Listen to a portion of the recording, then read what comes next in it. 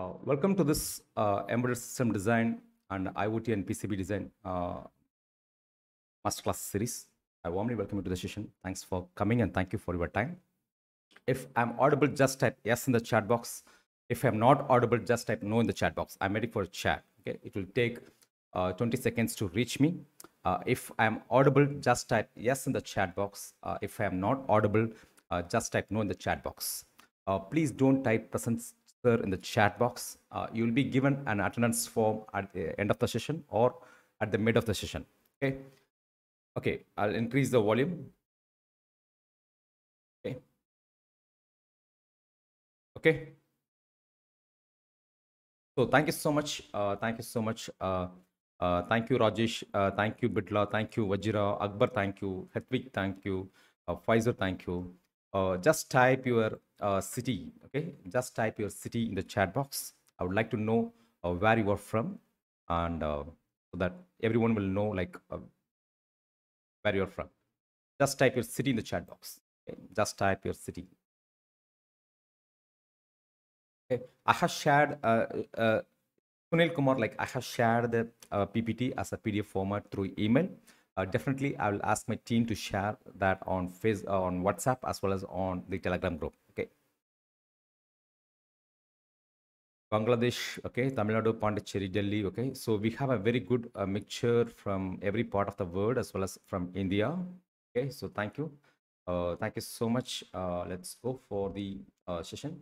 So what you will learn today, okay. So today we'll be covering up what is the difference between a microprocessor and a microcontroller, and what is DSP processor, digital signal processor, and what is the difference between a microcontroller and microprocessor and DSP processor, and what is the difference between CPU and DSP processor, and what is CPLD, what is FPGA, and what is SoC, system on chip. We'll be covering up all those differences today, and some like system on modules, okay?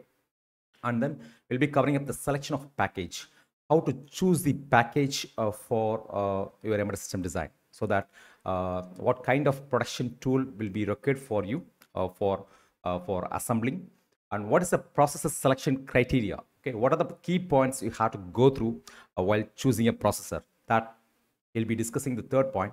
And fourth is hardware design flow. Okay, what are the steps in hardware design flow, and what are the steps in software design flow. Okay, and we'll be discussing about what is simulation, and what are the simulation softwares available in the market, and what is evaluation, and what is emulation. Okay, so these are the things which we'll be learning today. If you are excited, just type excited on the chat box. Before we go into the session, I'll give a short introduction about Pantech and about me, and then we can go for the session. Okay.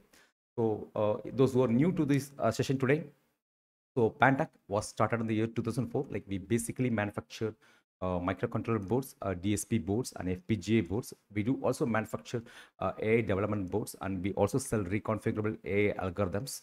So if you want to know more about our products and services, just log on to our website, pantechsolutions.net. Okay. Our vision is to help 10 million students to learn the technology in an easy way. Like so far, we have trained 3 lakh plus students on YouTube. And this year, we have a target of training around 10 lakh plus students on YouTube, okay, on embedded system design and artificial intelligence. So, about me, my name is MK Jeevarajan. You can call me as Jeeva or MK, whatever you want. And don't call me as sir, okay? I will be happy if you call me by name. And I have completed my bachelor degree in the year 2002 from Government College of Engineering, Bagur, and my master's in College of Engineering, Guindy in India. I'm basically from Applied Electronics. So my primary expertise is on designing development boards. Like I used to work on various microcontrollers and DSP processors. I have worked nearly around to 14 to 15 manufacturers like Texas Instruments, Intel, and Xilinx, Altera, and Analog Devices. So this session is about sharing my knowledge with you. I have also worked on various machine learning algorithms and deep learning algorithms on MATLAB as well as on Python. So if you wish to connect with me, I have provided my LinkedIn link in the description. I'll also share my LinkedIn link. Just give me a moment. I'll share you my LinkedIn link. You can connect with me on LinkedIn. Okay.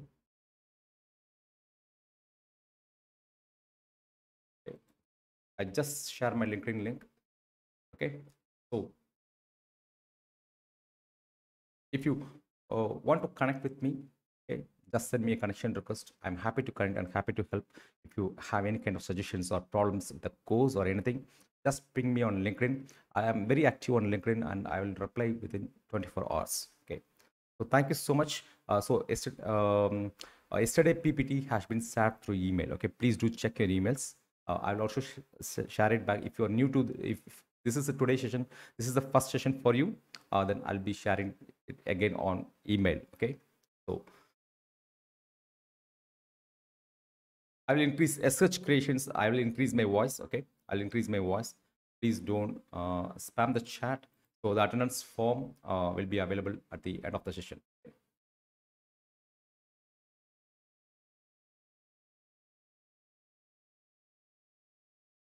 So the minimum attendance required to get a free certificate, okay, is 27 days. You may get a waiver for 1 or 2 days, okay, but uh, minimum 27 days is mandatory. Please do fill the attendance form carefully because the software which is issuing the certificate will fetch your name only from this attendance form, okay. So if you have received the certificate with the wrong name or wrong college name, it means you have filled the form wrongly, okay, because there is nothing to do manual. It's everything is automated. So if you have received the free certificate with a spelling mistake, you have entered the attendance form wrongly, okay. So please do carefully fill the forms for all the 30 days. For internship candidates, no need to fill the form. All you have to do is, after watching the video on the portal, okay, you just give complete and continue. There will be a complete and continue on the top of every video. So just give complete and continue on the top. So that will mark the attendance, okay. And once you complete the course, you'll receive the internship certificates. So some sessions, if I'm not able to present it on live, I'll be using the recorded video streaming, especially if it is a lab session. I'll be recording those videos and I'll be streaming it on YouTube. So if you have any questions, you can post it on the YouTube live. So for the internship candidates, I've sent the VIP Telegram group. So please do join that VIP Telegram group. I'll be issuing a Google form to fill your questions and I'll be answering your questions on that. Okay. So videos will be removed from YouTube after 3 to 5 days.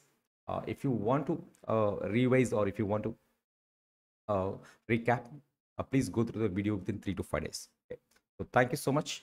Um, so please don't. I will increase my voice. Please don't type present sir on the chat box. Okay. I'm a. So before I proceed, I would like to confirm: am I audible? Am I audible or not? Okay. Because I do see a lot of chats to increase my voice. Am I audible or not? Please confirm if I'm audible. Just type yes in the chat box. If I'm not audible, just type no in the chat box. I'll go with the majority. Okay.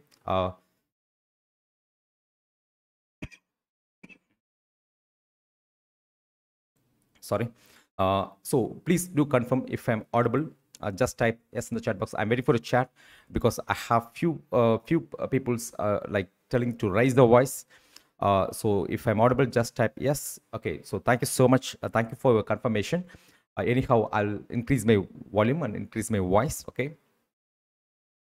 So let's start the day with a mindset lesson. So today mindset lesson is about I'm going to share you a video file at the end of the session. Okay.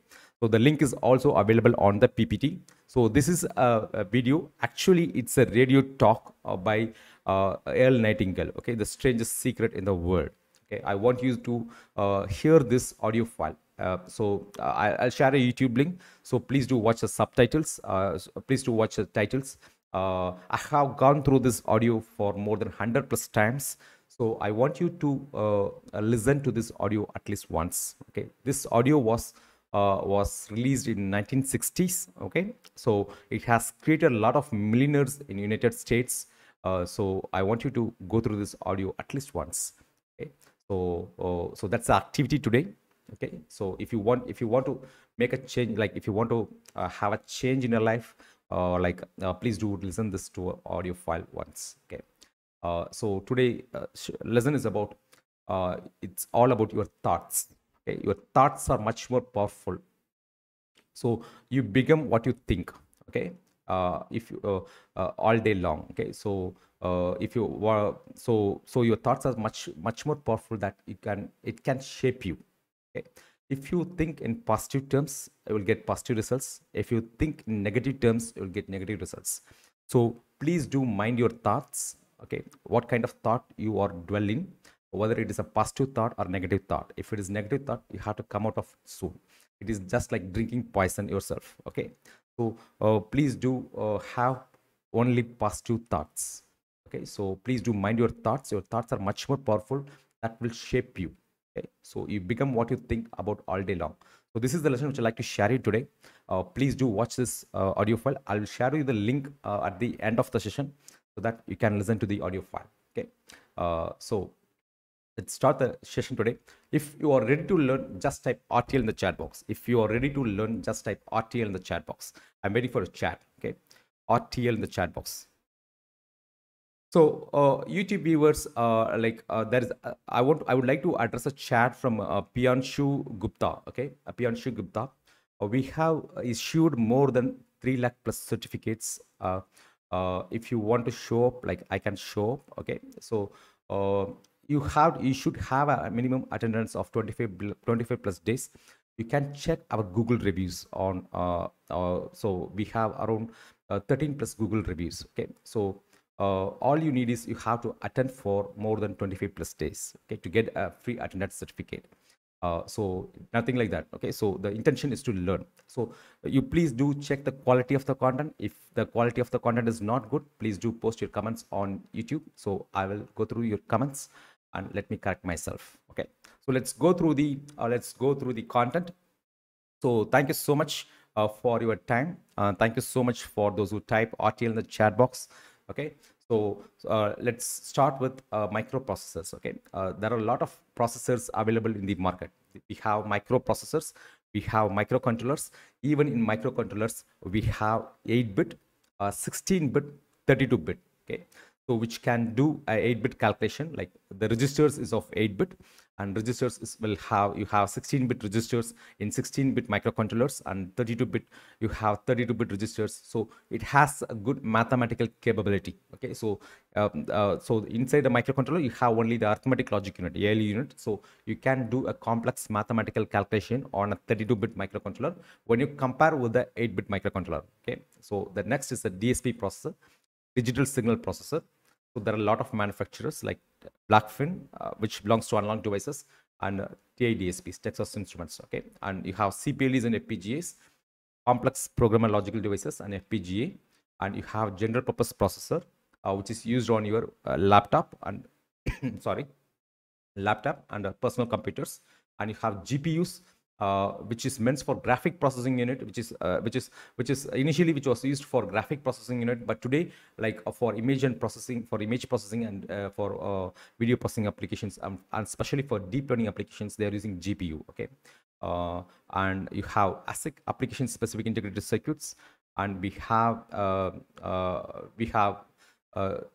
GPU, and we have TPU, tensor processing units. Okay. Apart from this, we have SoC, system on chip, having multi-core processors on a single chip. Okay. So these are the processors available in the market. There are a lot of manufacturers. As I said in the previous class, you can go through digikey.com and you can check the number of manufacturers available on this area, like microcontrollers, for DSPs and for FPGAs. Okay. So let's start with microprocessors. So microprocessor have the CPU. Okay, you have the CPU as a separate chip, and you have to interface the RAM, ROM. Okay, so usually the program code will be stored on ROM, and you will be having RAM, and all the peripheral interfaces like UART, a SPI, I2C, all those interfaces, you should interface a separate chip to the processor. Okay, so you have to design a PCB for that. I'll show you an example. So I'll show you an example of 8085 microprocessor. Okay, just give me a moment. Okay, so this is an 8085 board. Okay, which was designed by us. So 8085 is a microprocessor. So if you check, this is an 8085 microprocessor chip. Okay, you have the EEPROM. This is a flash memory, electrically erasable PROM, non-volatile, okay, and you have the RAM and you have the UART. So everything you will have separate chip. Whereas when you compare that with a microcontroller, everything is available on a single chip. Okay, so I'll show you the board of 8051. So this is the board of 8051.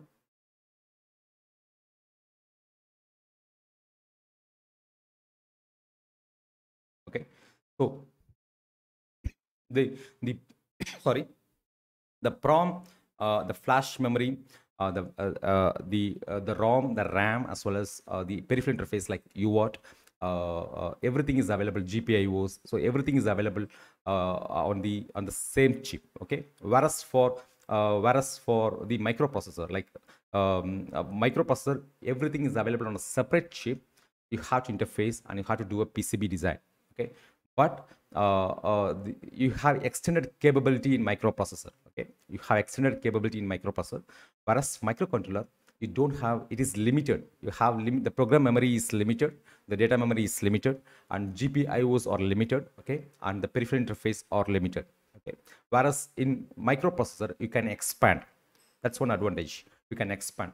Most of the personal computers are microprocessors. Okay, the CPU which has is a microprocessor. 8085 is a microprocessor. 8086 is a microprocessor, and 8051 is a microcontroller. Okay, so you will have a different package. This is a DIP package. Okay, so everything is available on a single chip. Everything like the UART, all the peripherals, UART, SPI, I2C, CAN, controller network, ADC. Some microcontrollers will have an on-chip analog to digital converter, okay, and timers. So everything is available on a single chip. Like you have in DIP package, you have this is a quad flat package. Okay, sorry, LQFP package, LQFP package, quad flat package, and this is a PLCC package. Okay, plastic lead chip carrier. These are different type of packages available for the same microcontroller. If you take 8051, the 8051 will be available on this DIP package. It will also be available on the quad flat package. It will also be available on the PLCC package. Is the definition of the microprocessor. Like the difference between a microprocessor and microcontroller is clear for you. Just type clear in the chat box. Okay. If it is not clear, if you want me to repeat the topic again, just type repeat in the chat box. I'll go with the majority. Okay. Is that clear? Is that clear? Just type. I'm waiting for a chat. Okay. So is that clear? Is that clear? Is that clear? I'm waiting for a chat. Is that clear? Thank you, Shugail. Thank you, Nirvan. Thank you, and Rohit. Thank you. Okay, Harinath. Thank you. Bindu. Thank you, and Adi Prakash. Thank you. Bhavani is asking for repeat, and Lanka is asking for also repeat. Okay, so I see a lot of repeats here. Okay, I just repeat. I just repeat the topic again. Okay, so microprocessor. You take when you take 8085 and 8086 is an example for microprocessor. Okay, so microprocessor has extended capability. Like you can extend the GPIOs. Okay, you will be connecting the data bus and address bus to PPI parallel peripheral interface like the 8255 chip. Okay, so everything is a different integrated circuits. So like if you want a flash memory, you need to go with a different chip. If you need a RAM, you need to go with a different chip. You need different integrated circuits IC, and you need UART. You go with a different IC. You integrate with a person like with a PCB printed circuit boards. Okay, and you have to do a layout. You have to integrate all those things. So that is a microprocessor. Whereas in microcontroller, okay, so microcontroller is meant for mostly for embedded system design. So everything is available on a single chip. Okay, so all the peripherals like UART, the parallel port, the timers, ADC, CAN, controller networks, all peripherals will be available on a single package. Okay, inside this chip will also have the memory to store the code. Okay, as well as to store the data memory, as well as the interface. So that is a microcontroller, but it is limited. It has limited number of GPIOs, limited number of peripherals, okay, and limited number of program memory and data memory. Whereas microprocessor, you can expand. It has extended capability. Your like the PC is a microprocessor. Okay, you have. So is that clear? Is that clear? Is that clear now? Just type clear in the chat box. I'm waiting for a chat. Is that clear? Sorry. Sorry. Is that clear? Is that clear? Yeah, Harshit Shawan limited in the sense like it is meant for embedded system design. Okay, so expandable in the sense like you can expand the GPIOs, number of GPIOs. For example, if you take 8051, like it has 4 ports and each port has 8 pins. Okay, so 32 IOs. Whereas if you take the microprocessor, you can expand by using number of, you can increase the number of 8255 chips. Okay, so that's a, so microprocessor can be used for general purpose. Okay. So I have a question like, is that microprocessor general purpose device or single purpose device? Teju should say like microprocessor, the CPU, the AMD, whatever what you see on your personal computers or microprocessors. So it can be can act as a general purpose device. Okay. So microcontrollers is not general purpose. It's meant for the single purpose, or it meant for embedded system design, which performs only the specific task. Okay, this answer is for Teju. Okay, so okay. So yesterday PPT, Madhavan, like yesterday PPT, we have sent through email. Okay, I have sent through email. Please do check your emails. The first 2 lines of the email contains the PPT. Okay, so thank you so much. Let's go for the next. Okay, let's go for digital signal processor. So what is digital signal processor? So digital signal processor is meant for mathematics. Okay, you can do a complex mathematical calculations on digital signal processor, and it usually you can run applications like hard real-time constraints. Okay, which is meant for hard real-time means missing a deadline may cause an havoc or a catastrophe. So that is hard real-time. Okay, and it has a capability to process infinite continuous data streams. It means you can interface with the with the mic, which generates data, infinite data. As long you speak to the mic, it generates data. Else, it will pick up the noises which is available on the surroundings, or a camera. Okay, the camera will give you the stream continuously. Okay, so so DSP processor has a capability to process the frames, because each camera, when you take a camera, each camera will generate 30 frames per second or 45 frames per second based on the specification. Okay, some cameras will have even 60 frames per second. It means it captures 60 still images within a second. Okay, 1000 frames per second, it captures 1000 images within a second. So DSP processor has a capability of handling that kind of infinite continuous data streams. Okay, it also has a Mac capability, multiplane and accumulate capability. Okay? It means it can fetch and execute multiple instructions in a multiple in a single cycle. Okay, so that's Mac capability. And DSP processors or microprocessor designed for efficient mathematical. It's specifically for doing complex mathematical calculations. Okay, so if you take any kind of transform like a Fourier transform or Laplace transform or Wheeler transform, Hadamard transform, you have only a complex mathematical calculation. Okay. Microcontroller cannot process this complex mathematical calculation. And DSP processor has like floating point capability. You can handle data. Even some advanced microcontrollers can do that, like especially on Cortex M4 or the advanced version of ARM microcontroller has the DSP engine, but DSP has specially designed for the image, video, audio applications as well as signal processing applications. Okay, so is that clear? Is the definition of a DSP processor is clear for you? It's meant for doing mathematics. Okay, is that clear?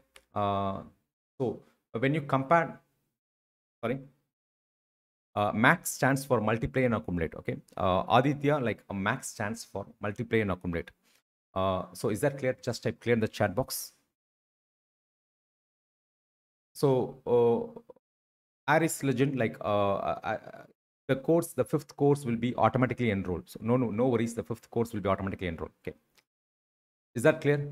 I will increase my volume. I will increase my volume. Is that clear? So thank you so much.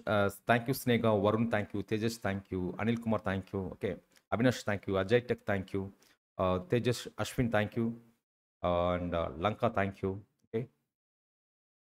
Okay. So when you compare with the GPU, general purpose processor, GPU process, like purpose processor, like wherever you have wherever you need large memory, okay, and wherever you need wherever where power is not a constraint, where space is not a constraint, then you can go for general purpose processor. Where time is not a constraint, real time is not a constraint, then you can go for general purpose processor.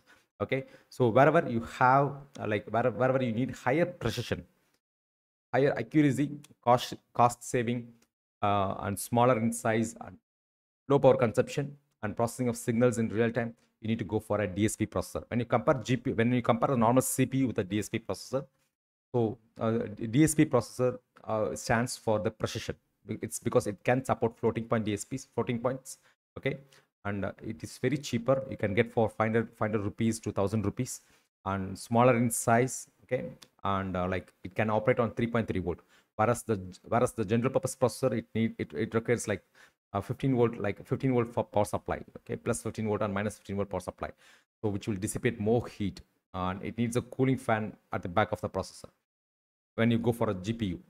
So when you compare GPU and DSP, like DSP, it's for embedded. Okay, it's for processing, like image. If you want to design a digital camera, if you can use a DSP processor. Okay, so these are all the applications of DSP processor. So so basically, there are two kind of architectures. Okay, the general purpose processor, which is used on your laptop or the 8085 or 8086, they use one human architecture. Okay, whereas the microcontrollers, the ARM core, the ARM microcontrollers, and the DSP processor, they use Harvard architecture. Basically, there are two types of architecture. Usually this question is asked on mostly on interview questions, like what is the difference between the one human architecture and the Harvard architecture. In one human architecture, the CPU has the same address bus and data bus to the program memory as well as the data memory. Okay, since it uses the same bus, you can either fetch the program or either fetch the data. You cannot do it simultaneously on one human architecture. Whereas in Harvard architecture, you have a separate address bus and data bus for the program memory as well as for the data memory, so that you can fetch the program simultaneously. You can also fetch the data. So that's the advantage of Harvard architecture. But the reason microcontrollers has the modified Harvard architecture and the super Harvard architecture. Okay, they have modified this, but basically these are the two architectures which is widely used in the market. Okay. So is that clear? Is the difference between the one human architecture and the Harvard architecture is clear? And why do we need DSP processor is clear? Just type clear in the chat box. If you want me to repeat, just type repeat in the chat box. I'll repeat. Okay. I'm waiting for a chat. Is that clear? Is that clear?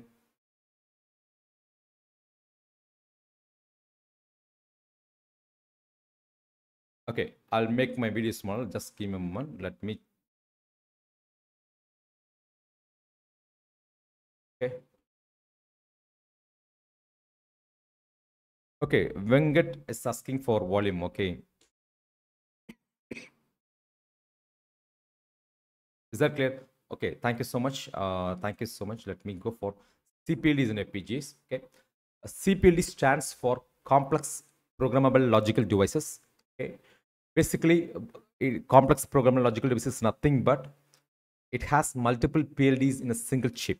Okay, PLDs are nothing but have multiple programmable array logic and programmable logical array on a single chip. Okay, if you don't know what is programmable array logic and programmable logical array, it is nothing but you will have an AND or gates. Okay, where you can program this AND or gates to implement a Boolean function.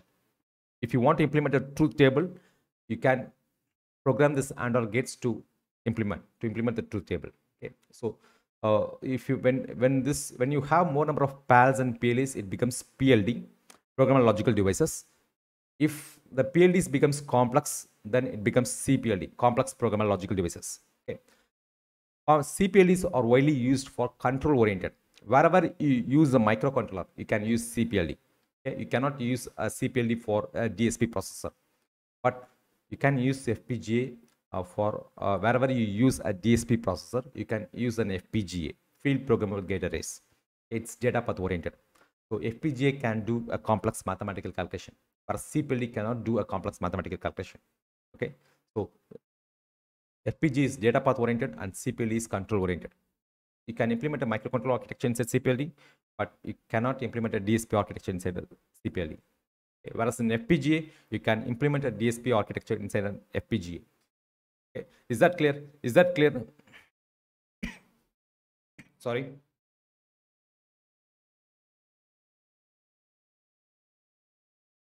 Is that clear? Just type clear in the chat box. I'm waiting for chat. Is that clear? I'm waiting for chat.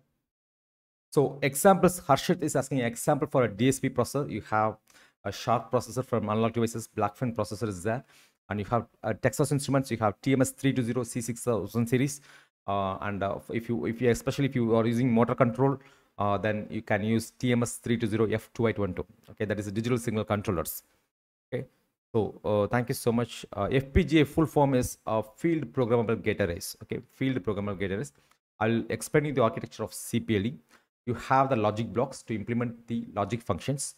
Okay, and you have the IO blocks, which is interconnected with the IO pins. Okay, and you have the clock routing, which supplies clock to the logic cells.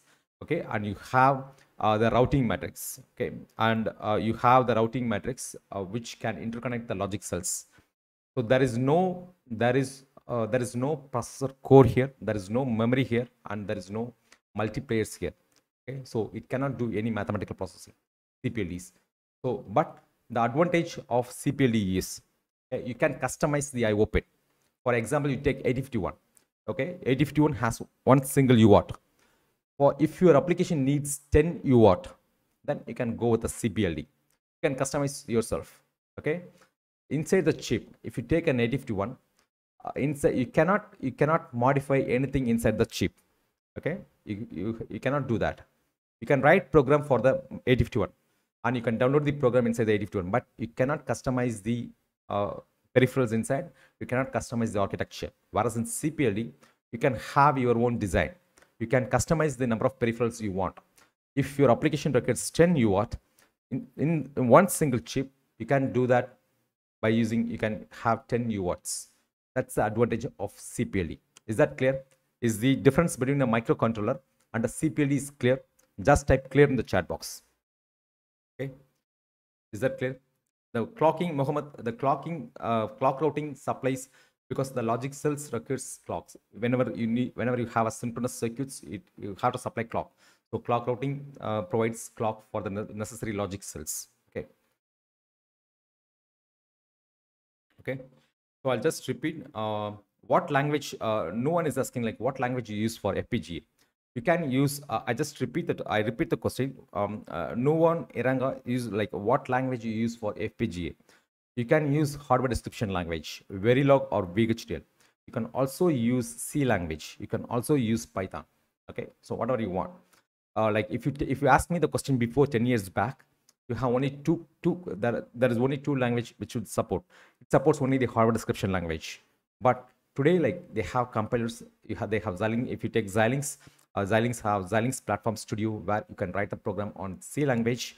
The code will be generated. The hardware description, the IP cores, the IP cores will be generated. Okay, you can download the core and you can write the program for that. You can also write the application code. You can have it on C language. You have the GUI. The Xilinx provides a GUI to generate the code as like a graphical programming. You can customize the core. You can processor and you can customize the peripherals.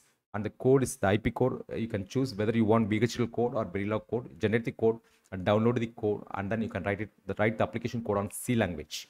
Okay, this answer is for no one. Okay, so for FPGA, can we use Java? As per my knowledge, no, there is no compiler for that. Okay, but microcontrollers, some microcontrollers supports Java. Okay, FPGA architecture. Okay, let's FPGA. If you check the FPGA architecture, you have the logic blocks, you have the IO blocks, clock routing, and routing matrix. Three things are additional. One is the memory. Okay, the other thing is the other is the multiplayers. Okay, the multiplayers in the DSP blocks. Okay, the other is the processor core. The processor core means there are two kinds of core in FPGA. One is the soft core, the other is the hard core. Okay, soft core means you have to download the core. Okay, you have to download the architecture by the software. Whereas hardcore means The core is manufactured in the fab itself, in the fabrication. Okay, at the fabrication end, it is hardwired in the silicon. One example for the hardcore processor is Vertex FPGA, which has the PowerPC. The PowerPC architecture is from IBM. It is a 64-bit architecture. Okay, whereas MicroBlaze is a 32-bit RISC architecture. It's a soft-core processor where the core is created. If you want two core, you can create two core by using the software. If you want four core, you can create four core by using the software. Okay, and you can customize the peripherals. You want 10 UARTs, you can have 10 UARTs. You have, if you want any other ADCs and DAC and Ethernet, anything you can add. Okay, so and you can download. The, the internal components can be customized by the user. That's the advantage of FPGA. Is that clear? Dhanashri is telling it's too hard to understand. It's nothing long, nothing like that, nothing like that. Okay, so all you have to just watch the video again. It will be very clear. It's very clear. It's very simple. Okay, FPGAs and CPLEs can be customized by the user, whereas microcontrollers and DSP processor cannot be customized by the user. Okay, so that's the advantage of FPGAs and CPLEs. It's a reconfigurable device. Okay, just like a tailor-made. You can design your own shirts. Okay, like whereas if you buy the ready-made shirts, it's just like microcontroller. Okay, microcontroller is just like ready-made shirts you purchase. You cannot change anything. Whereas you buy cloths and just tailor-made is what you can design yourself. It's FPGA is like that. You can customize yourself. Okay. Okay. Hari Prasad, like for mechanical students only, you have to take a call. If you belong to a mechatronics, and if you have electronics in your category, this course will help you. Especially if you work on robotics or if you work on Internet of Things or any kind of things. But if it is in pure mechanical part, I think it will not help you. Only you have to take a call. This course is meant for the electronics. If you want to learn electronics, or if you want for kind of any kind of electrical engineering or computer science students who want to learn the microcontrollers, you can. This course is for them. Okay. Okay. So, Shamim Khazan is asking, what is the difference between VLSI and VHDL? See, VLSI is very large scale integration. Okay. If I want to explain about VLSI, then I have to go to the Moore's law, and it's a big theory. But in VLSI, VHDL is just a programming language. Okay. VHDL is just a programming language, like Verilog. So VLSI is a very large scale integration where you can have more number of chips inside the integrated circuits. Okay, it's very large scale integration. It means you can have more number of chips, more number of transistors inside the chip, integrated circuits. So that is very large scale integration. If you want the exact count of number of transistors which is available inside the integrated circuits, you just Google for VLSI. You'll get the count, or just type Moore's law, you will get the count. Okay. Chapel is asking how to upgrade those who already registered for internship to final internship. It will be automatically done. Okay, no worries. Like the course will be automatically enrolled for you. Okay, even if you purchase a single course for 999 rupees, you will get 5 courses. No worries, no worries. If you not get that, please ping me on LinkedIn. Okay, I'm available on LinkedIn to support you. So please ping me on LinkedIn with your email ID. I'll help you to get all the 5 courses. Okay.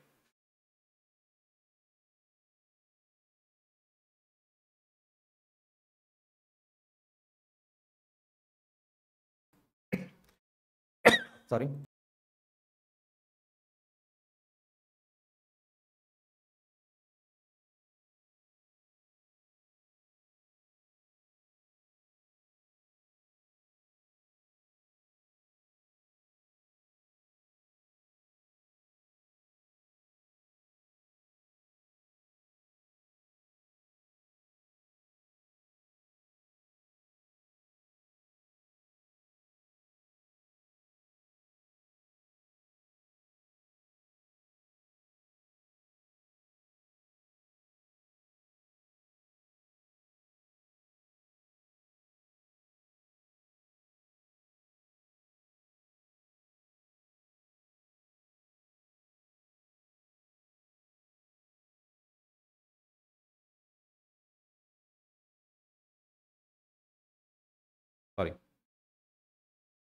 Sorry.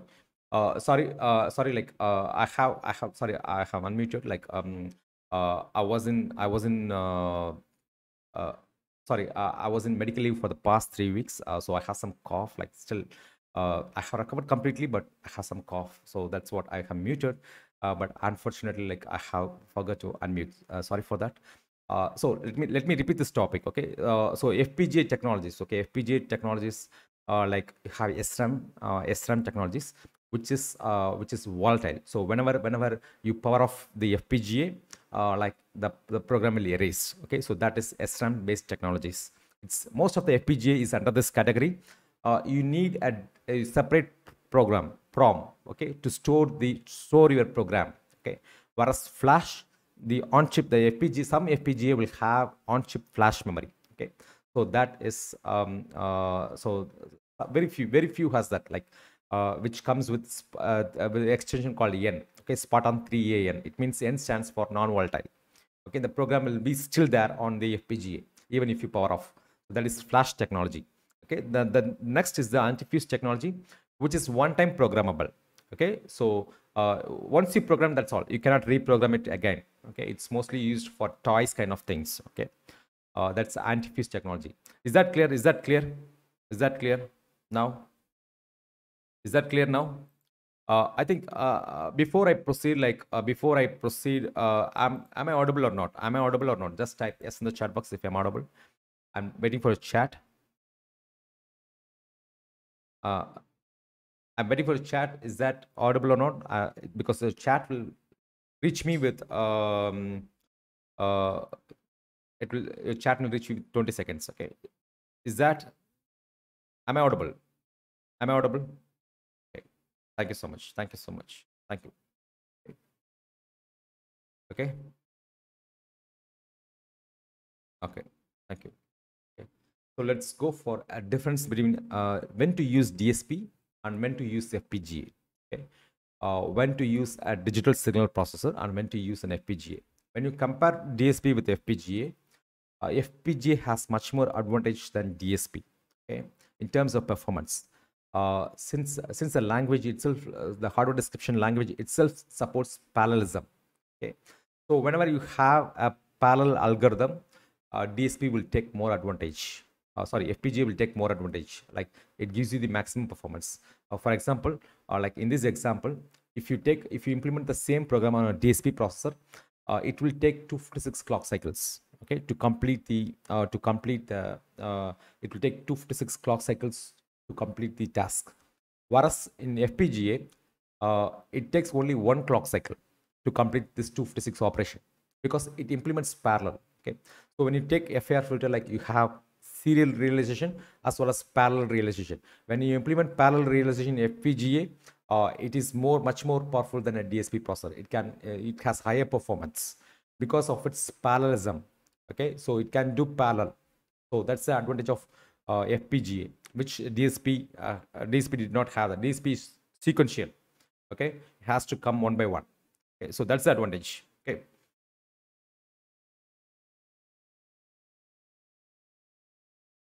So when to use DSP in FPGA? Whenever you need higher performance and whenever you want to customize your own design.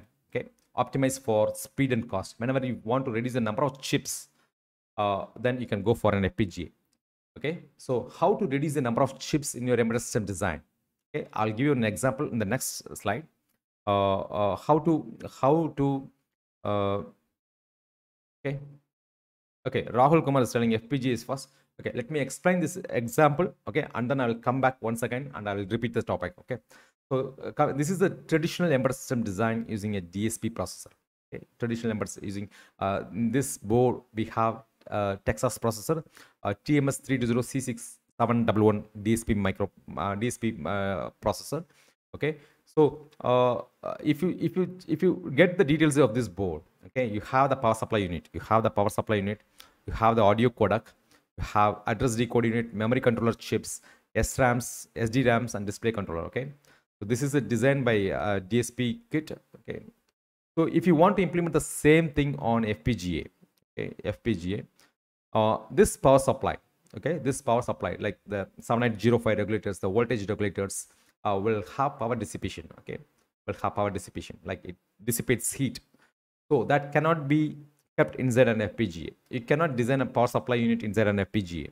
Okay, so that let us remove that power supply part. Okay, an audio codec will be interfaced with the analog signals. Like when you interface on audio codec with a mic, okay, so mic is an analog sensor.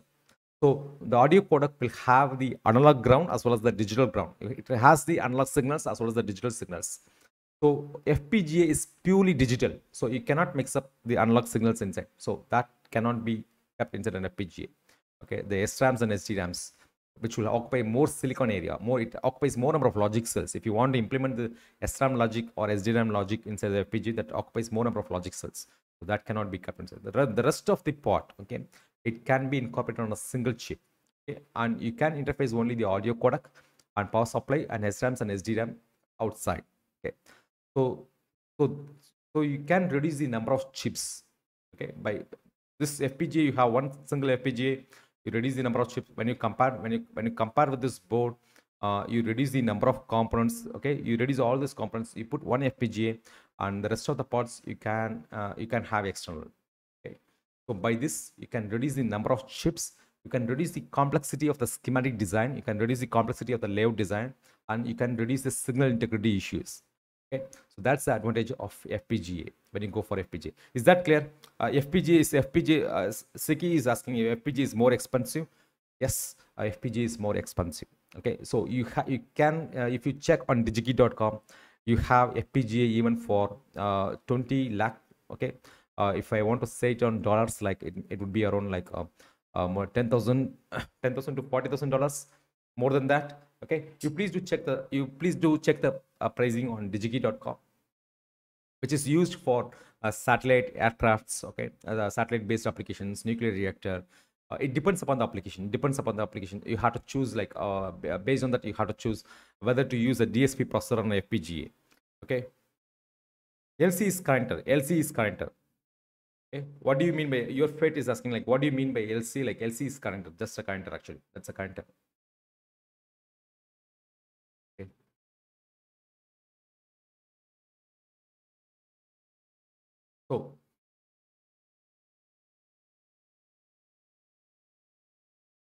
So the PPTs is shared as a PDF format through email. I have already shared it on email. I will also share that on the groups. Okay, WhatsApp group as well as on the Telegram group.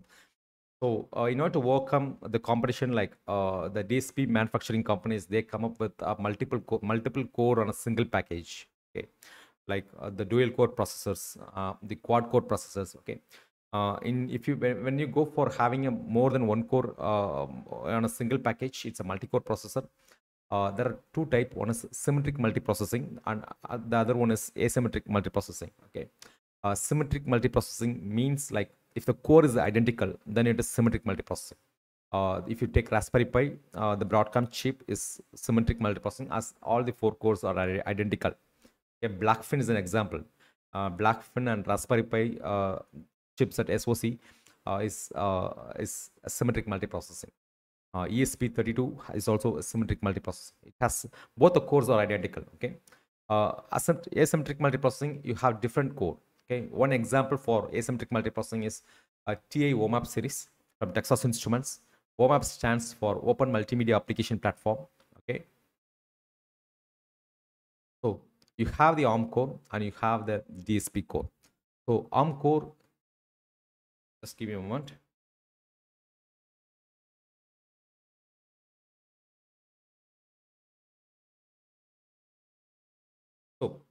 Sorry. ARM core will take care of all the control applications, like the touch screen. If you check out the mobile phones which was manufactured in 2010 to 2014, 2013, like most of the mobile phones, they have this OMAP series. Okay, OMAP series. ARM 11 will take care of all the control applications, like the touch screen, GPS, wireless LAN interface, Bluetooth interface, TCS modem interface.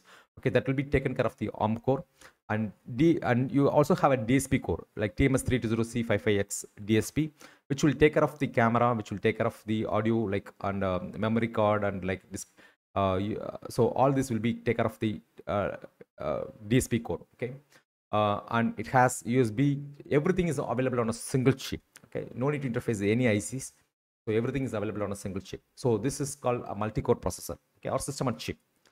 So system on chip will have multiple cores on a single package. You have dual core processor. One example, the chip which is available on Raspberry Pi is SoC, and ESP32 is an SoC. The chip which is available on ESP32 is an SoC. SoC, and TI OMAP is an SoC, system on chip. Okay. Okay. So is that clear? Is that clear till this point? Is that clear till this point? Is that clear?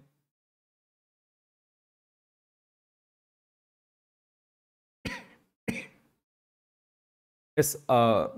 Psyche's RPA's or Raspberry Pi has a Broadcom chipset. Okay, it's based on the ARM. It's based on the ARM, but the core is based on ARM, but it's an SoC. It's a multiple core. Okay, it has multiple core. Okay, so OMAP stands for Open Multimedia Application Platform. Is that clear? Is that clear? Just type clear in the chat box if this is clear. If this presentation is clear till this point, it's just type clear in the chat box. I'll go through the next slide. Okay. How is FPGA is different from ASIC, application specific integrated circuits. Okay.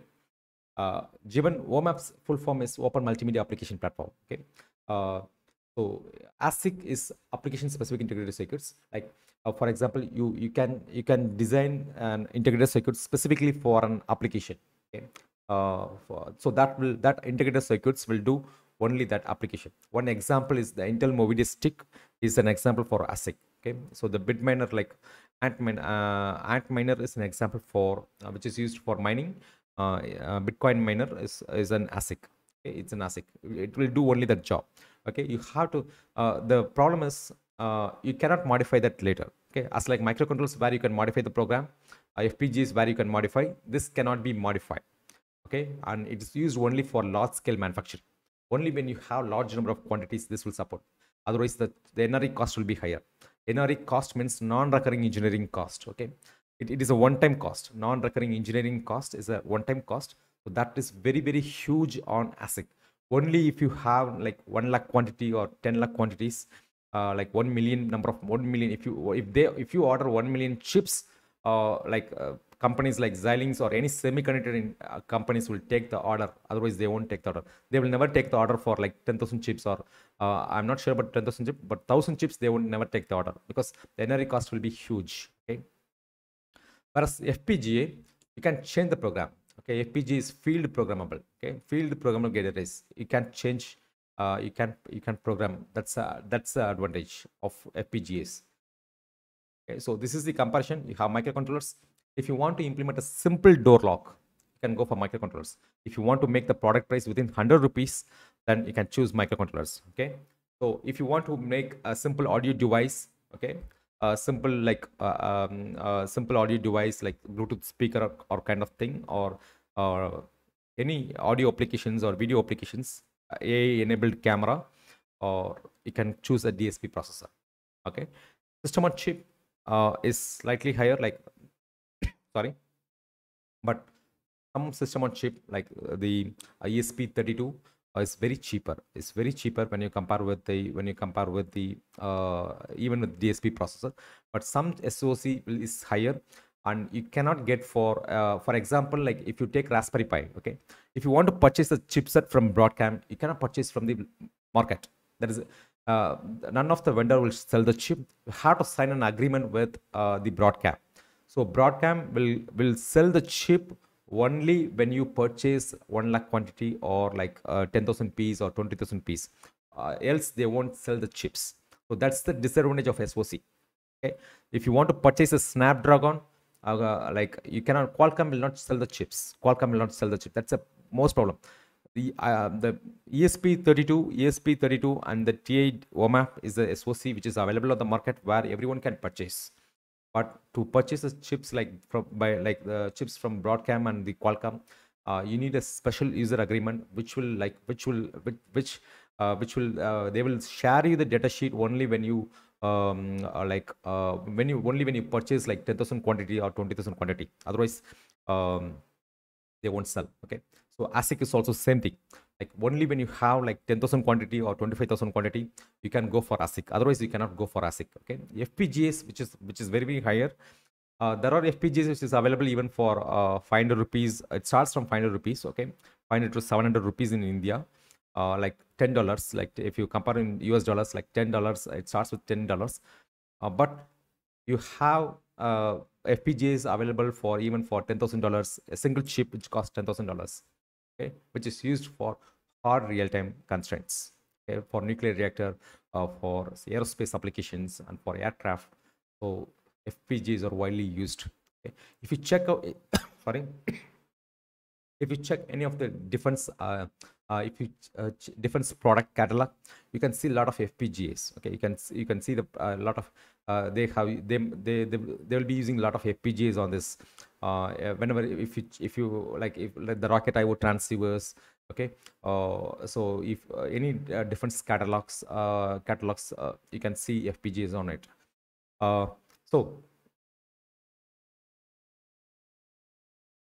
So Jeevas is asking like, what do you mean a multi-core and single core? Single core having only one core processor, that like it means you can run only one application on it, whereas multi-core will have two core or four cores. So you can run each core can run one application. So you can do parallel processing. So that's the advantage. Okay. Okay. So is that clear? Is that clear till this point? Just type clear in the chat box. Is that clear? Is that clear? Just type clear. Just type clear in the chat box. Okay. Okay. So Bavaram, like how to do 5 courses in the same time? So you can complete one by one. Okay. So and that the lifetime the validity is lifetime validity. So we didn't limit the validity. So you can do it one by one. Okay. You start with embedded C language, then you can come for embedded. If you don't know C language, you start with embedded C language. You can and then you learn ESG and IoT. If you Arduino can be learned parallelly. Okay. And you can complete PCB design one by one. Okay. It's all in the mindset. Okay. Raspberry Pi is SoC. Shilpa is asking like Raspberry Pi is SoC or DSP. It is SoC, system on chip. Okay. Okay. What type of chip is using in industrial machine? Like Ashish Kumar is asking, what type of chips are using in industrial machine? Mostly of they may have even controllers like ARM microcontrollers, Cortex M4 microcontrollers from ST Microelectronics, or uh, it depends. Uh, So there are controllers for military, like mill grade, okay, which is used for industrial as well as for military grade, okay, and for commercial grade there are controllers. So you can whenever you purchase, you can check whether you want industrial grade microcontrollers or the same microcontroller. This you can also use 8051 for an industries. You have to choose the industrial grade. Okay, you can check out once you purchase the industrial grade microcontrollers. The cost of industrial grade microcontrollers will be slightly higher than the consumer grade. This answer is for Ashish Kumar. Okay, so selection of package. Whenever you choose a microcontroller or DSP processor, okay, you should be aware of the package. It will be available on DIP package. I have not seen any DSP processors on DIP package or any FPGAs on DIP package. They will be available only on the quad flat package or a BGA. Okay, not even SOIC, because of the number of pins, which is because of the more number of pins on the chips. Okay. Uh, so the PLCC is plastically chip carrier. Okay, so if you use a DIP package, you can use a soldering ion. Okay, if you have a quad flat package, you need a soldering station. Okay? If you have a BGA, then you need a oven, which is very high cost, and you also need a stencil. Okay? You also need a stencil to mount the IC. Okay, uh, you also need a stencil to mount the IC. So, is that clear? Is that clear till this point? Is that clear till this point? The selection of package and the selection of the assembly component. Is that clear? Is that clear? Just type clear in the chat box. Okay. ARM PIC 8051 comes under microcontrollers. Okay. Boyapati Satvik, like ARM PIC 82 comes under microcontrollers. It's not microprocessor, it is microcontrollers. Okay.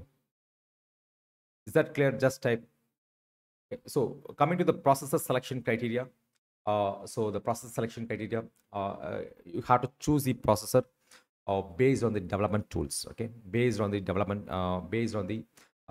tools. What type of development, whether you are going to write it in C language or Python or the assembly. So based on that, you have to choose the development tools first.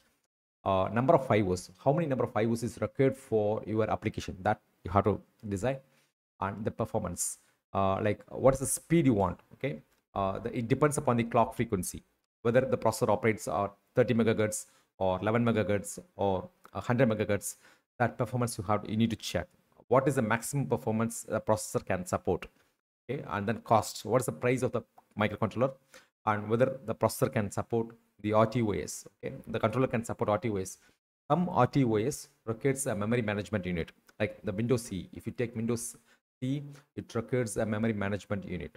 Okay. So whereas a microcontroller Linux or Linux based RTOS, they no need of MMU unit for them. Okay. So you have to check whether it will support the necessary RTOS, and what kind of hardware tools you need for protection, and what are all the peripherals you want. You want CAN or LIN or Ethernet or any high speed peripherals, that you have to check. And what is the power consumption? What is the operating supply of the microcontroller? Whether especially if you want to use this for IoT applications, it should be low powered. Okay. Because you will be sending only the sensor data to the cloud, and it should be battery operated for 6 months or 3 months. You cannot change the battery for every day, or you cannot recharge the battery for every day. So it should be like the lifetime of the sensor should be like 6 months or 1 year, so that it sends the data continuously for 1 year. The power consumption you have to check, and finally you have to check the supply reputations. Okay. How long the product will be available in the market when you design a product, because if you're not able to purchase the chips in the market, then you cannot manufacture the product and you cannot sell. Okay. So the lifetime should be minimum 5 years to 10 years, so that you can sell the product for 5 years or 10 years. So that comes supply reputation. So whenever you design a product, you have to check all those criteria. Okay. So is that clear? Is processor selection criteria is clear for you? Like, just type clear in the chat box. Sasidhar, like how to load program in each core, like we'll be we'll be discussing, like you can load, you can, like if you want to do, you can use RTOS, or you can load the separate program code for ARM. Is if you take an OMA processor, you can load a separate code for the ARM core, and you can load a separate code for the DSP code. That's possible. Okay. Okay. So thank you so much. Okay. We will be having 3 to 4 slides, and then we'll be completing the session. So please be patient. Okay. Uh, so uh, so PLCs, mostly the PLCs will have the microprocessor inside. Okay, they will have microprocessor inside.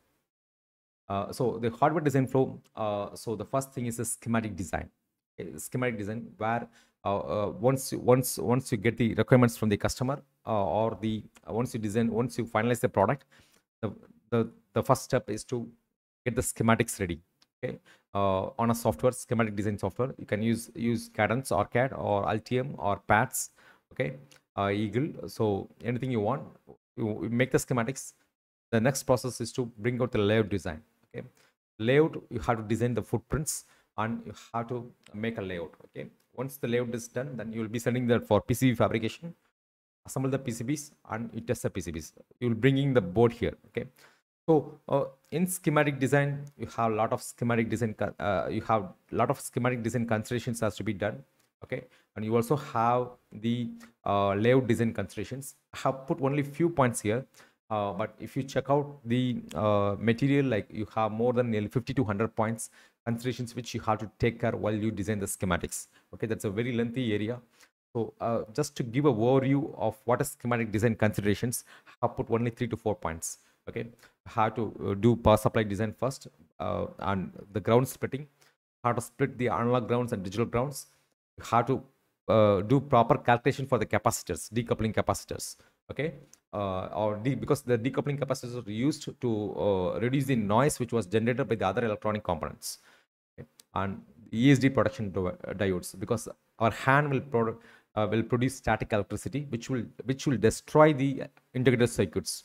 Okay, so for that, ESD protection diodes will be using ESD sensitive, because since we are using ESD sensitive ICs like the DSP processor and FPGA, or you can see this logo on this ICs. Okay, most of the ICs, when you touch with bare hands, there is a probability of getting the board getting failure. Okay, so for that you have to use ESD protection diodes. So these are the few schematic design considerations, but there are a lot. Even in layout design considerations, there are a lot. So I have put only a few here. Okay, placement of components as per schematic, check footprints, and placement of decoupling capacitor as close to the VCC, and avoid right angle traces, and place high speed memory close to the processor. So I'm not going to much more details into the layout design constraints and schematic design constraints, as you can go much more detail on the PCB design part. Okay, so just to give a idea, like I have explained you. Okay, so let's go for the software design rule. I think we have only 4 more slides. Okay, 4 more slides, and then we'll close the session. So the software design flow, is the hardware design flow is clear for you? Just type clear in the chat box. Is the hardware design flow is clear for you? Just type clear in the chat box. Okay, I'm waiting for chat. Okay, so uh, uh, see, Satvik, actually the session is for 1 hour. Okay, but unfortunately, what happens is, like, when people ask for repeat, it extends for the more time. Okay, so if you like, if uh, so that's the reason for the extension. So I will try to be on time as much as possible for the next session. Okay, uh, so let's the software design flow. So thank you so much. Thank you for those who type clear in the chat box. Okay. Okay, so coming to the software design flow, like where you have to choose the IDE, which you'll be covering up much more detail tomorrow. Okay, so you'll be writing the code on the editor, on the code editor, which the C language or ASM language, which will be fed to a compiler or an assembler. So the compiler will provide you the object files. This object files will be sent to a linker, and the linker will link the object files and will produce the will produce an ELF file. Okay, ELF file, and this ELF file will be converted to a hex file, and this hex file will be downloaded to a chip microcontroller. Okay, you'll be downloading the hex file to the microcontroller. So this is, once you download, then you can debug through an emulation. Okay, you need a separate hardware called emulator, which you will connect it to the necessary target hardware, and you can debug. Okay, you can, so all this process will be repeated tomorrow, so no worries. Okay, or you can use, if you want to download the program, no need of any debugging purpose, then you can use a programmer. Okay, if you want to debug the program, then you need a emulator. Okay. Okay, so basically there are 3 processes in embedded system design. One is the simulation. Proteus is one good example for simulation tool, where you no need of any electronic components. Okay, you have the microcontrollers, you have the components inside. You just drag and drop those things, and you just simulate the code, write the program, simulate the program. Okay, so that is simulation. Evaluation is where you have evaluation board which you can purchase from the manufacturer itself.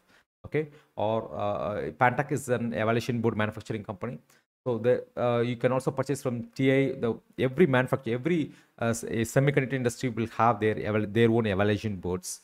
You can purchase the evaluation boards, which will also have the debugger on it. Okay, so, and emulation is a process where you have the, once the actual product is ready. Okay, so you can use the evaluation platform for designing. Once the design is completed, you can go for the emulation. You just connect the emulator with the target processor and with the target and with the source code, and you can debug. Okay, so that's an example. That's an example for emulation. For emulation, you need emulator. It's for debug purpose. Okay, if you want to test the board, you want to test if you have any bug, if you want to debug the bug, then you need an emulator. So that is emulation. So the emulation, so simulation, evaluation, and emulation. These are 3 key processes in embedded system design. Okay. So Galaxy Info Solution, like yes, I'm going fast because like I'm as we are running out of time. Okay, so please do watch the video. Please do watch the video again. Definitely, it will be very clear for what is simulation and what is evaluation and what is emulation. Okay, I just repeat the topic. Simulation, no need of any hardware, any physical components. Everything will be on the software. You just drag and drop, and you can make the connections ready, and you can check whether the circuit is working or not. So that is simulation. Proteus is a software which is a good example for simulation. And evaluation, you have evaluation board is available on the market. Okay, either from the manufacturer or from the third-party manufacturers. You purchase the evaluation board and download the code and check before designing the board. I'm talking about before designing the board. You purchase the evaluation board, test the board, everything works fine. Then you go for designing your product. Once your product is ready, then you can go for a real-time debugging. Okay, real-time debugging, in-field debugging. You go for the emulator. You purchase an emulator, go for in-field implementation, and you can debug the code and deliver the product. So these are the three processes which is essential for designing an embedded system design. Okay. So I just repeat the topic. So, once the product is ready, the cabinet design, you can use 3D printer for prototype, or if you want to laser cutting for CNC machines, or if you want for bulk quantity, you can go for injection molding or kind of machines. Okay. Test jig, which is used for testing. Like whenever you want to manufacture in quantities, like 1,000 quantity or 10,000 quantity, you need a test jig which will have a pogo pins like this. Okay, you will have a pogo pins. You'll be placing the board like this, and you will have the test codes. You will be running the test codes. So if the test sequence is passed, then you can move the board again. If the test sequence is filed, so the role of the developer he has to write the solution for it. If the test is filed, what are the things which you have to check? Okay, so that you have to give it to the production team. Only then, like if anything fails, test fails, they will recheck the components at that place. Okay, so test jig is necessary for testing, because if you want to manufacture 1,000 boards in one single day, you cannot manually test it. You have to automate the process. So that's a role. That's a process of testing. So you have a pogo pins. These pins are called pogo pins. Okay, these pins are called pogo pins, where you make a, like where you place the board, and you should leave uh, you should leave proper test points for this. Okay, so that is designed for testability. Okay, if you do some research on Google, what is designed for testability, you can understand that. Okay, so you should have some test points on the board. When you design the board itself, you have to take care of the test points, planning with the test jig. Okay, so that this pogo points will come in contact with the test points. So that's the role of test jig. Okay, so recap: choose an idea, design applications, select the processors, design and fabricate PCB, component assembly. Okay, and you choose the language, integration and testing. Okay, so that's all. Recap of designing an embedded system design. Okay, I asked my team to post the attendance link. Okay, so please do post the attendance link on the chat box. I will just explain you the difference between YouTube and internship.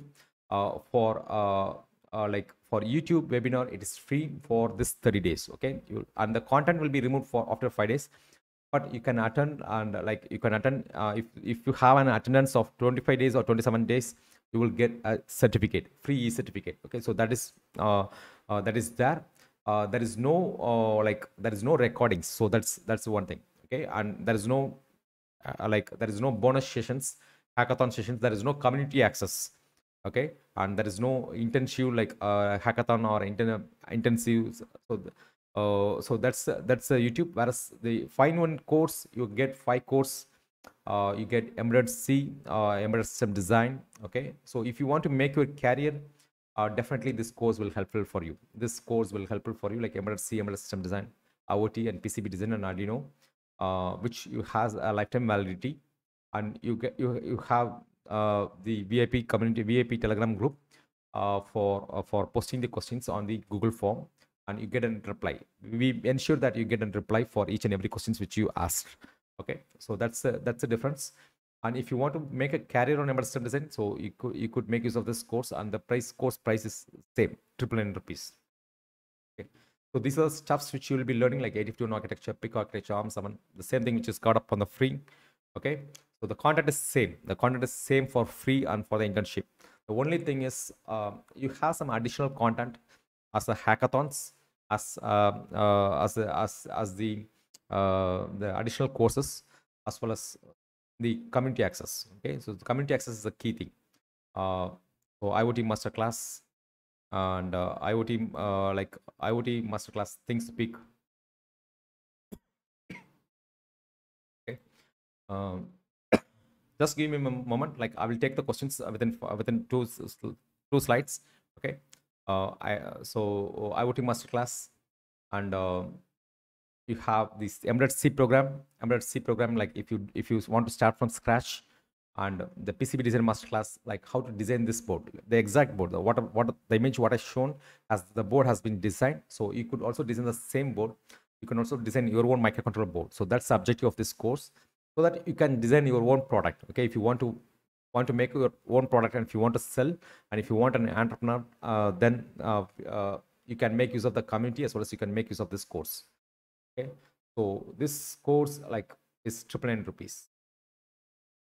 So you get 130 days of learning. You can design your own two-layer microcontroller board. Okay, you get lifetime community access, entrepreneurs coaching, and you have 4 internship certificates, and you have hackathons in every week, and VIP Telegram group for 30 days challenge. Okay, will be active only for this 30 days for task and activity. So this is what you get. So thank you so much. Thank you so thank you so much. The attendance link is there on the chat box. If you want to fill the attendance form, you can fill. If you want to ask me questions, like please do post the questions on the chat box. I'm waiting for your questions. Okay.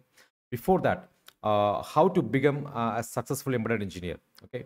How to become a successful embedded engineer? Like I will give you a mind map for this.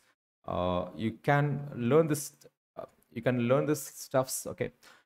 You can learn from anywhere, like not only from Pantech. You can learn from anyone. I didn't tell you like that you have to learn from Pantech. You can learn from anywhere on this on this internet. Okay. So first in hard skills. Okay, I have split hard skills, soft skills, and mindset, whichever is necessary. The hard skills, the basics, you have to cover up Python, C, MATLAB, and HTML and CSS and JavaScript, especially for IoT. Okay, you have to learn these 4 skills. Okay, MATLAB is used for simulation. Okay? It's used for simulation, especially when you want to implement AI algorithms on embedded processors. MATLAB will be helpful for you to learn the AI algorithms, and embedded. In embedded, like you start with embedded C. You start with embedded C. You start with Arduino. 8051. Okay, you start with 8051, PIC microcontroller, ARM7, Cortex M4 architecture, Node MCU, and STM32. Okay, STM32, or you can take MSP430 also. You can also take other microcontrollers. Okay, these microcontrollers, we are using this microcontroller, so I have listed. But if you have also taken courses on other microcontrollers, it is okay. But you have to cover up all the peripherals which I listed on the yesterday class, like the UART, SPI, I2C, PPI, and the CAN, LIN. Okay, so if you cover up all those peripherals, then that is okay. Okay, then you can embedded driver development, FreeRTOS, okay, Raspberry Pi, and FPGA. Okay, so sorry. So you can learn these things. Okay, and IoT, you just learn these 3 clouds. ThinkSpeak, AWS IoT, Microsoft Azure. I missed 2 clouds. One is the Google Cloud. Okay, and IBM. You can also, if you can cover up IBM also, it's okay. And embedded AI, you can cover up Raspberry Pi, or Pink, or Jetson Nano. Okay, so running AI algorithms on embedded systems, because most of the embedded chips, they need the capability. Like self-driving cars, you cannot for self-driving car, whenever you take a self-driving cars, like you cannot send for each and every decisions to the cloud and wait for a decision. So computation has to be done locally. Okay, so autonomous robots, the autonomous robots, the delivery robots will be the future, which has where you have to run the AI algorithms on it. So embedded AI is the most, it's very much needed. Okay. And MATLAB, you have to learn the fundamentals of MATLAB, image processing with MATLAB, signal processing with MATLAB, machine learning with MATLAB, deep learning with MATLAB, app development using MATLAB. All this are necessary. And board design, you design your own board, like 851 board or microcontroller board. Uh, you should be able to design a microcontroller board, or any simple board is okay. Okay, so if you're able to design a 2-layer board or 4-layer board, it's okay. And PCB design, you can use any software like Allegro, Altium, or KiCad. Okay, even freeware is okay. Like, okay, but if you should know the concepts, okay, and like applications, brain computer interface, software defined radio, self-driving car. Okay, so these are the things which you have to learn. And soft skills, you can learn how to write your resume, because whatever you learn, you want to build up your resume. Okay, so how to build up your resume for tracking systems. Okay, for automated tracking systems. And interview skills, time management, and leadership skills, and LinkedIn mastery, personal branding, and communication skills. These skills are necessary. Okay, and mindset, uh, 30 days of mindset and money mastery and character redefining. Okay, so the reason I include this course is definitely, like, even though you work for a job or anything else, you should learn finance. Okay, so finance is a skill which is a very essential skill even for engineers. Okay, even if you do a day-to-day job, or you should know how to manage money. Okay, if you don't know how to manage money, then, like, even if you earn a lot of money, like, you'll be losing it. So finance is a skill which is very absolutely necessary. Like, you should have multiple streams of income.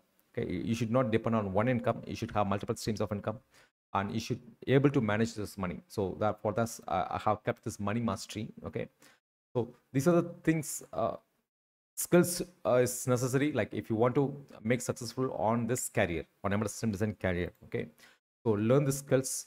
Uh, definitely, like, if you learn and if you market yourself on LinkedIn, or if you market yourself on the platforms like the Naukri platforms, so if you modify the resume according to that, so that definitely, even if you are a fresher, or even if you have any gap, definitely you can change. Okay, you can change. It's all in the mindset. Okay, it's all in the mindset. With this, I close the session. So I'll take Q&A now. Please put your questions on the chat box. I'll take Q&A, and we'll close it within next 10 minutes. Okay, I'll share you the mind map. I'll share you the mind map. I'll share you the PPT as a PDF format through email, as well as on the Telegram group. If you are not there in the Telegram group, please do join the Telegram group, or I will also try to share it on the WhatsApp group. Okay. Sumit, like, yes, we have disabled the group chat as of now, like, because we are waiting for a few more students to join. Sumit, we are waiting for a few more students to join. For time being, I'll be putting a Google form to communicate with me. So you please fill up the form there. Okay. So we are waiting for till tonight on, so that we'll be enabling it um, like on probably on Monday. Okay. I'll be issuing the activity plan, the 30 days activity plan on the Telegram group. Okay. So probably on from Monday, we will start the activity. It's a 30-day, it's a 30-day activity plan. So I'll be issuing the task and the activity, and I'll be sharing the like the question, the Q&A questions, like whatever the questions, what you ask, what people ask, that will be shared on the Telegram group, as well as if possible, like, we will have some questions. Okay, interview questions or like that. Okay, so thank you so much. I have a question here. Just give me a moment. Military will be easily available to military grade. Yes, it is available. Like, you can purchase. You can purchase from Digi, private sector. But still, you can purchase the components. But if you are an individual, okay, if you are an individual, you cannot even you cannot even purchase a component from US. You need an import export license, which will cost you around 2,000 rupees. Okay, buying an import export, even if you are an individual, you can still get a license for import export license. You can still get for 2,000 bucks. There are a lot of online websites. So if you want to purchase from Digi, you please have a license. Okay, otherwise you have to, the only way you can do things is by the components which is available on the local market. Okay, if you are a student, all the components are available in the local market already. So if you are a company, then definitely like you please purchase, you please enroll for IE import export license. Okay, this answer is for Himanshu. Sorry, sorry. Madhusudan, the Allegro course is on like the Cadence Allegro course is on PCB design. Okay, so if the triple N course is there, okay, so it's of arcade, it's of arcade, but most of the components is almost same on arcade as well as on Allegro.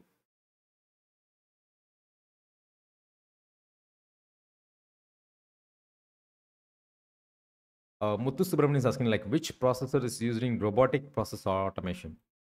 Honestly speaking, like I have not worked on the robotic process automation. Like so RPAs I have not worked.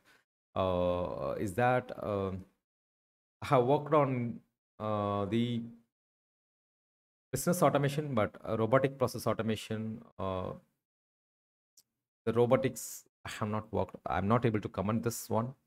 Uh, I'm really sorry. I'm really sorry for this. Okay. So then, Raj, in two-core chip, how to military grade? Okay, which processor is used in? Okay, uh, ASIC examples. I told you like the Intel Movidius chip is an example. We have Pantech has an ASIC chip, okay, but it's not from Pantech. We have a tie-up with a company called Neurosky to manufacture the EEG headband. So that EEG headband as an ASIC module. Okay, it's a proprietary module from the Neurosky TGAM. It's called TGAM. If you Google in TGAM, you'll get Thin Gear ASIC module. Okay, Thin Gear ASIC module. So based on this ASIC module, we are manufacturing these EEG headbands, which is used to measure focus, which is used to help the ADHD children's, like the attention deficiency children's. Okay, even company they purchase products from us for increasing focus. We have the brain controlled robots, which by playing the brain controlled robots by driving the car, you can increase the focus by practicing focus because you drive the car based on your focus. Okay, so that product uses the ASIC module, Thin Gear ASIC module. You can Google and you can check TGAM, Thin Gear ASIC module. Okay, that's a module. Actually, it's a microcontroller. It's a simple microcontroller. What they have done is, if it is microcontroller, you can decode it easily. Okay, so there is no market for them. So what they have done is they made it as an ASIC module, especially for to avoid the copying. Okay, to avoid copy. So that's a thing. Intel Movie Stick is an example for ASIC module. This answer is for I think I missed the chat. I don't know, like someone is asking for ASIC module, example for ASIC module. Okay, what are the important things which Sagar is asking, like what are the important things which we need to have, which we need to have to perform a practical on your own? You should have Sagar, like you should have a multimeter, and you should have a logic analyzer, and you should that will cost you the logic analyzer will cost you 600 rupees. Okay, logic analyzer, and you should have if possible you can have a USB oscilloscope, which will cost you around 5,000 rupees. Okay, from Handtech, USB oscilloscope. So this is okay. Even if there is no oscilloscope, it's still okay. Still okay. You have a logic analyzer, and you have a multimeter, and you have a power supply unit, like the variable power supply unit from 0 to 30 volt, so that you can generate a variable power supply. Okay, and the breadboard components. So this is enough with the soldering iron, or that's enough. That's enough. This answer is for Sagar. We don't have a full stack web development. Krishna, we don't have full stack. Can we use a DSP processor for general purpose? There's a question like Anim is asking, like, can we use DSP processor for general purpose? See, general purpose, when it's limited, the memory is limited in DSP processor. General purpose processor are not like that. Okay, so memory you can the memory is not limited, and you cannot extend. DSP processor cannot be extend, like whereas in general purpose processor you can extend. But few applications, the applications which you want, like if you want to port an operating system, definitely I think DSP does not have a memory management unit, which will not support to port an Windows operating system, or Linux-based operating. Linux will support. Windows operating system is not possible on a DSP processor. Okay. Maybe the Windows C is possible on the warm-up platform, which has the ARM 11 core. So ARM 11 core, you can port Windows embedded C, embedded Windows embedded on that, but Windows is not possible. Okay, this is for anim. Uh, the protocols, I think we have covered up the protocols like SPI, I2C, and UART, and on the embedded driver development series. Okay. Do we have jobs in embedded system? What is starting package? Okay. See, embedded systems, there is a lot of vacancy. Okay, there is a lot of vacancy. See, if you have 5 years of experience, you can get a package of around like 20 lakh, or you can like 5 years, you can go about 12 lakhs. Okay, which is not possible on the other IT fields. That's the one advantage of the semiconductor industry. If you have experience of 5 years or 6 years or 10 years, you can get a large sum of money. Okay, so that is possible on embedded on this embedded on the semiconductor industry. Because like I have seen a lot of people working from Pantech, who are now getting like for 35 lakh per annum and 45 lakh per annum. Who worked at 2010, like 10 years of experience, 35 lakh per annum. Okay, which the same category on the software is almost like a 15 lakh to 20 lakh package. The package is higher if the expense is high, the package is higher on the semiconductor industry. This answer is for gamer sheet. ESP32 is a SoC or an SYM. Okay. Okay, actually, I'll tell you what. The ESP32 module, okay, is manufactured by Expressive Systems, which contains the same ESP32 chip. Okay, the version of the chip, like if you check ESP32, the version -S, that's an SoC, system on chip. Okay, but if you purchase the module, the SOM is nothing but a system on modules. Okay, which has other electronic components on a PCB, printed circuit boards. That's SOM, system on modules. Okay, SoC is nothing but chip. It's an integrated circuits, system on chip. Okay, the ESP, if you talk about the ESP32 module, the system on module, which has the SoC, ESP32 SoC. Okay, if you remove that connector, like the EMI connector, there is a EMI shield on it. If you remove the EMI shield and if you check out, there is an integrated circuits, which is an SoC. That's an ESP32 IC. The name is same, again ESP32. Okay, this answer is for Shamim Hassan. Shamim, what is the name of the software simulation of ESD and also for evaluation and emulation? For ESD, for simulation, like you can use Proteus. You can use Proteus. Evaluation is like third-party manufacturers. Okay, like even Pantech is a third-party manufacturer for the evaluation boards. Texas has their own evaluation boards. You have to check whether you need programming facility or debugging facility is available on the board or not. So that is evaluation. Okay, a lot of that's a hardware. Evaluation is a hardware. Emulation is also again a hardware. Okay, it's an emulator. It's called emulator. For example, if you want to program a DSP processor, or if you want to debug a DSP processor, you need a emulator for that. XGS100 emulator. Like that. Even if you use a ST microcontroller, you need an emulator. Okay, like only then only like you can debug in real time. Okay, you can download the program, run. You can keep breakpoints, stop the execution of the program. You go one by one. So that is possible. This answer is for Jam Naik.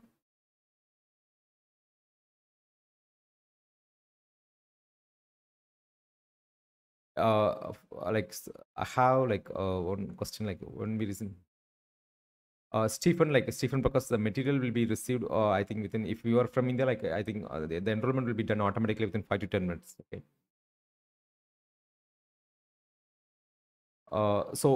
Anyone want to leave, you can leave. Like just answering the questions those who asked. Okay.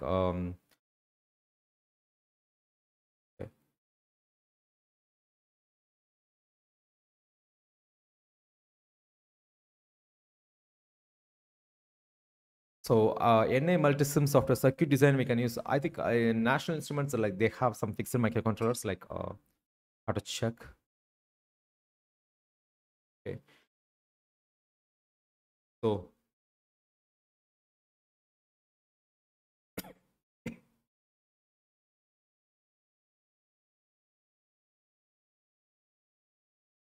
So let's,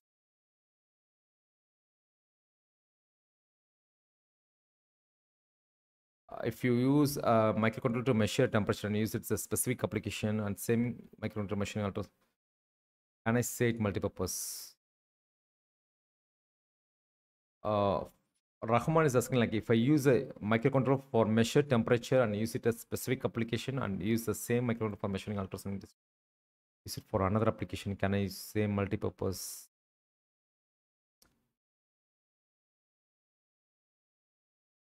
No, like I'm not getting your point, Rahman. Like you can use for measuring temperature, you can use for ultrasonic.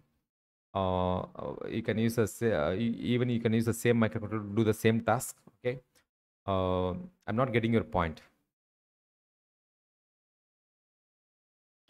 There's a difference between what is the difference between VLSA and embedded? VLSA and embedded. You can use FPGA. See, when you take VLSA, like very large scale integration, like you have field programming areas and FPGAs, okay, and the chip design, other chip design areas. If you take FPGAs and CPLDs, can you use CPLDs and FPGA for embedded system design? Okay, so embedded system design is an area where the processor is different, like the microcontroller is different. Okay, you can also use a DSP processor for embedded systems. You can also use FPGAs for embedded systems. Okay, or CPLDs for embedded systems.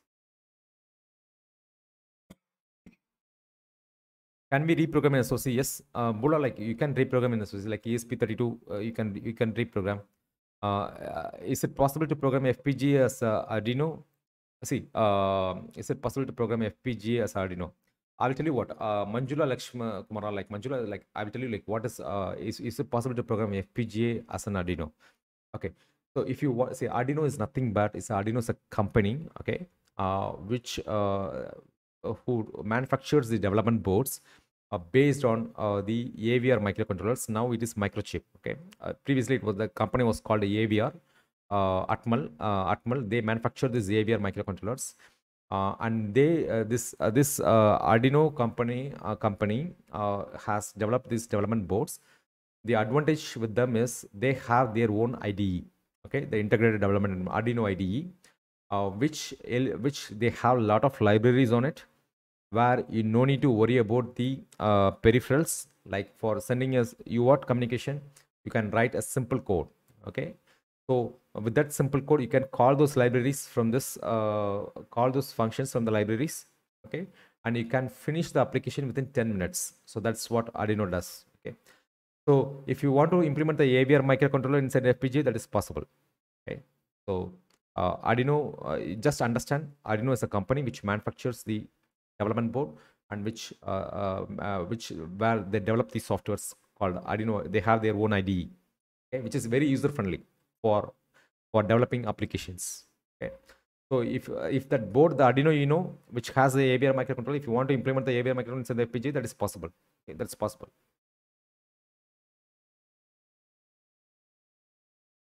So thank you so much. Thank you so much for your time. So I will see you on tomorrow.